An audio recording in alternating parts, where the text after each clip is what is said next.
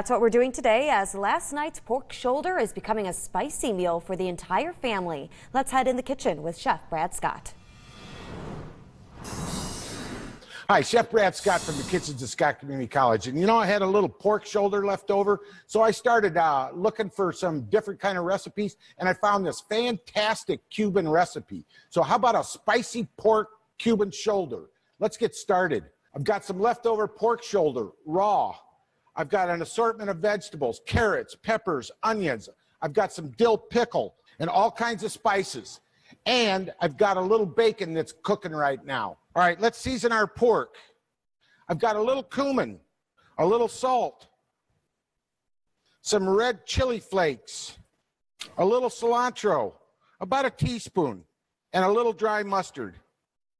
We're going to give this a good rub down, and we're going to go to our rendered bacon. There's our sizzle.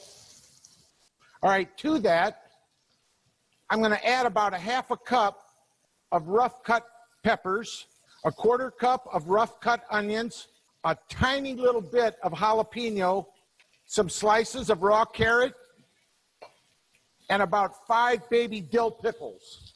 We're going to give this a nice little stir. Make sure that our pork is browning on both sides.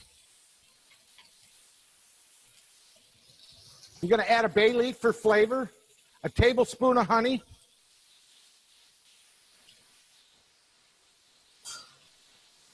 and about 2 cups of beef stock. I'm going to squeeze a half a lime.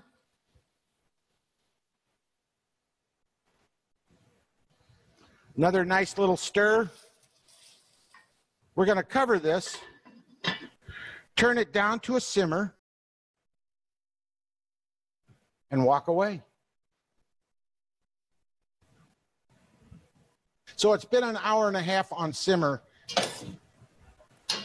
So I'm going to add about 2 cups of salsa to my rice and give it a nice little stir. And we're ready to plate. About 2 cups of rice, about 3 ounces per person. Make sure you get a little bacon, some of these veggies. I like to serve this with some black beans. It's just as simple as that. Cuban pork.